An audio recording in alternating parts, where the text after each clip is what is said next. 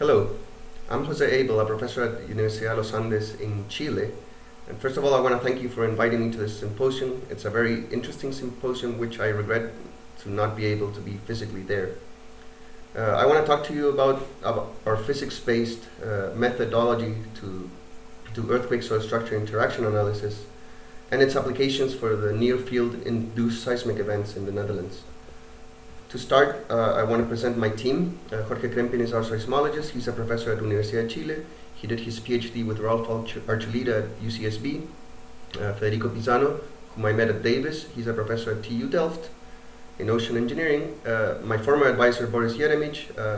I did my PhD with him at UC Davis, and I'm your speaker, Jose Abel.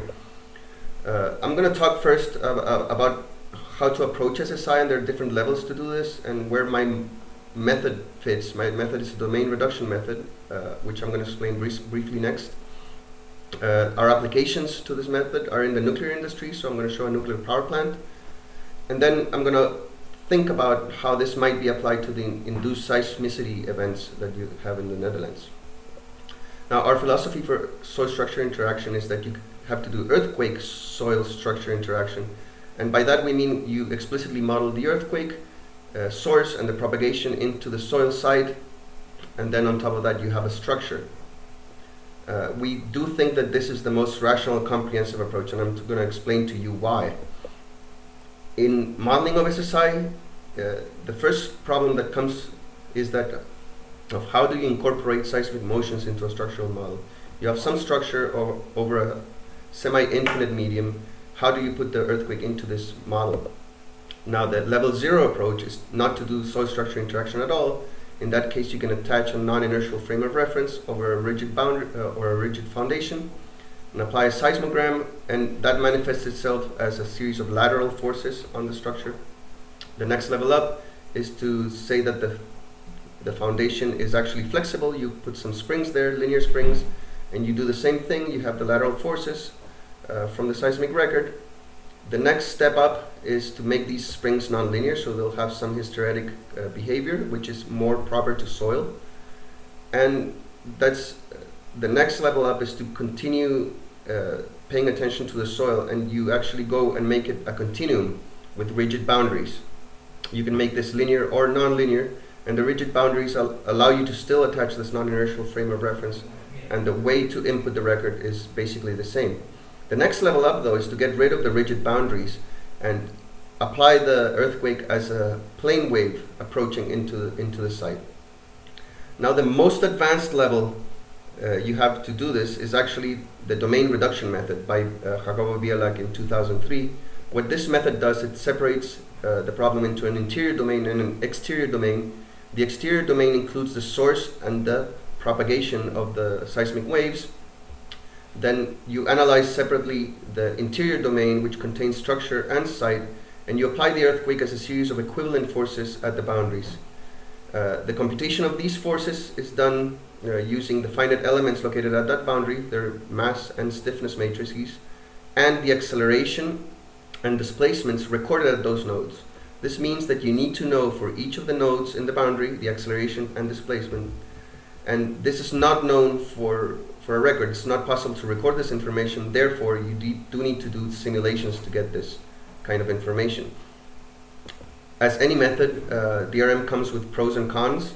The pros is that you can do 3D motions exactly as long as you have a good seismic model. With all its complexities, you can have inclined waves and surface waves, anything you can think of. Therefore, it's the most rational way to input earthquake into the soil structure system. But it also has the added advantage that it takes care of the seismic radiation without further effort. That is, when the structure moves, it's going to induce motions in the soil, and those motions are going to generate damping. This is free in the DRM methodology. The domain can be linear or nonlinear, and it does not increase the computational cost because DRM is just a set of forces. It's nothing extra or fancy that you need to do. On the cons, you cannot use seismic records, although you can do it if you play some tricks. It's not the philosophy behind DRM.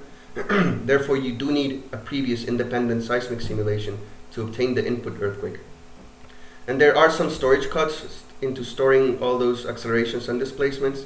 in the order of gigabytes for medium-sized problems. This is not a big issue nowadays. We have big disks and fast disks.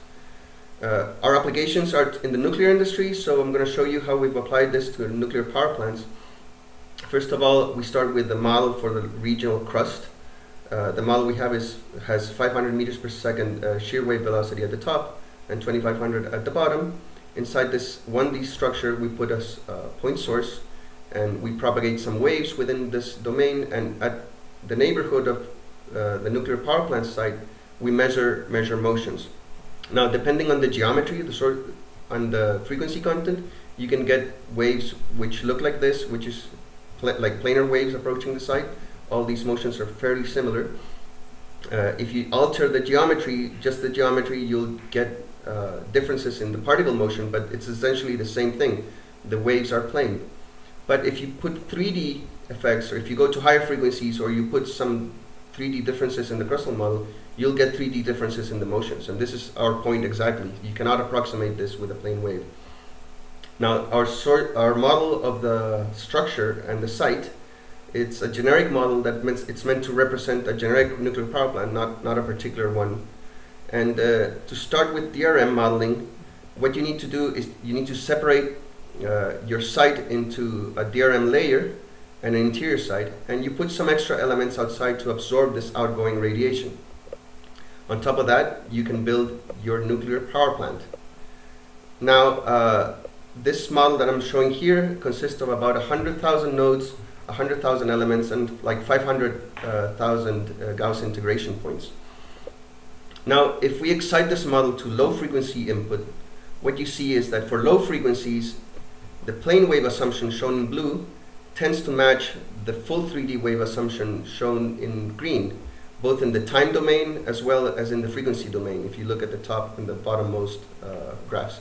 The middle one is not a significant one because there's a symmetry about the y plane, xy plane. So if you go to higher frequencies, then the motions tend to be pretty much different. And if you see now in blue, the full 3D approach is much lower than the plane wave assumption for this particular case. And this is also manifested in the Fourier response of the nuclear power plant. And this is across a wide variety of structural response measures. We do these types of analysis in parallel. So we solve the nuclear power plant and site model, in this case with just a 5-domain partition within and I solved it on my laptop.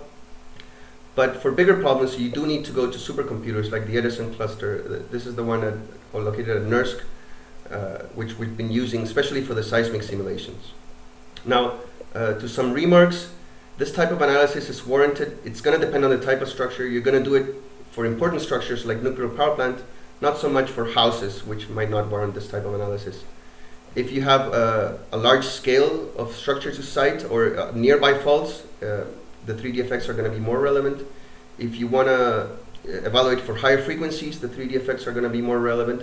In my experience, so far, traditional methods tend to overpredict some of the response measures and underpredict other ones, which means that you cannot do some general conclusions about SSI. SSI effects have to be evaluated case by case, and the relevance of 3D effects has to be evaluated case by case. Now, as applications to the induced seismicity problem in the Netherlands, what happens is you have gas extraction to the north of the Netherlands, which induced, all these are the events that have occurred over there. And the mechanism for this is that you have stiff rock overlying softer rock where the gas reservoir is.